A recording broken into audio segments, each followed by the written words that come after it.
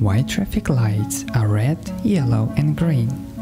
The idea that red means stop and green means go has impacted our lives in more ways than just traffic signals. We have been taught from a young age that the color red means danger and the color green means it's okay, you can move forward. Well, it's important to know that before there were traffic lights for cars, there were traffic signals for trains. At first, railroad companies used red to mean stop, white to mean go, and green to mean caution. As you could imagine, train conductors ran into a few problems with the color white meaning go. Bright white could be easily mistaken for stars at night, with train conductors thinking they were all clear when they really weren't. Railroad companies eventually moved to the color green to mean go and the color yellow to mean proceed with caution, since it's easily distinguishable from the other colors.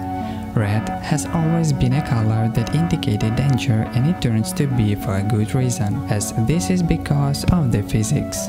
Red is the color with the longest wavelength, so it can be seen from a greater distance than the other colors.